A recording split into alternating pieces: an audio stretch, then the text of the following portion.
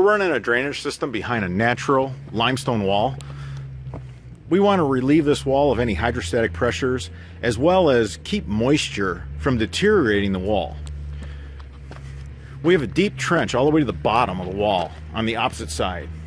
We take an 8-ounce filter fabric, we line that trench, we put our pipe in at the bottom of the wall, and we put 3-inch aggregate for drainage stone. We wrap this. It's 100% contained.